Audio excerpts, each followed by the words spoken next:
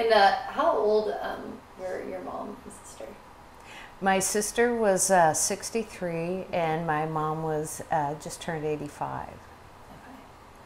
Okay. They have the same birthday. Oh, really? Mm-hmm. Oh. Yeah, they were both born on April 17th. And now they have both perished on July 3rd. I don't know what that is. Coincidence, ironic, just interesting.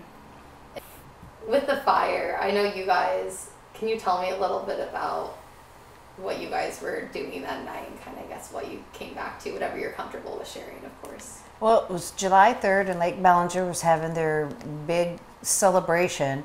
We didn't want to go down there in the crowds and the food trucks and stuff with the little kids, so we said, we'll just have a barbecue at my house, and then when it gets dark, we'll walk down there and watch the fireworks. And so we had the company over and we had the dinner, and the family with the kids thought, no, they're too little, they can't stay up this late, so they went home.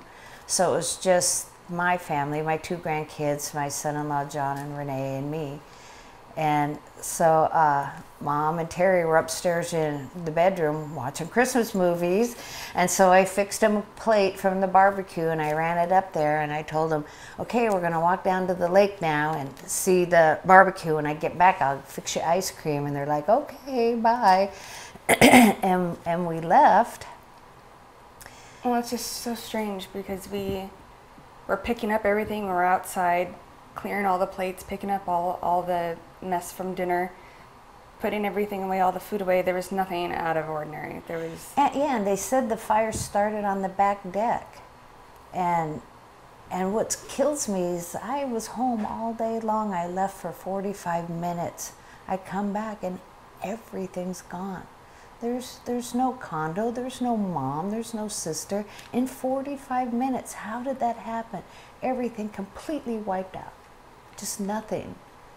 I still can't believe it. I'm in shock. I spend a lot of time sitting staring into space because I can't comprehend how that happened. Yeah, we left at maybe 9:30. Or no, it's 9:45. It was closer to 10, and my husband started filming the fireworks that started about 3 after 10, and within 3 minutes of that video, we hear sirens, and then more sirens and more sirens, and there's so many that we thought maybe this is part of the show. Maybe they were doing some kind of a parade on the streets. And when we started to walk back, they were fire truck after fire truck, bumper to bumper, all the way into down. Lake Village, out onto Lakeview Drive, and I started filming it. Walking up, because it was just surreal. All the flashing lights, just so many flashing lights, so many people and bystanders, and I filmed it all the way up into our parking lot and around the parking lot island, and saw that it was our house. From that moment on, it just felt like a living nightmare. It's hazy, and time started to blend together. How is it possible? Yeah. How is it possible in that short amount of time? Because when we got there, the flames were already out.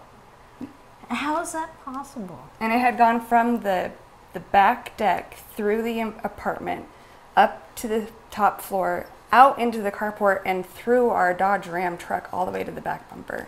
I mean, it had to have been within 35 minutes that fire went through everything. It's just incredibly fast. It's surreal.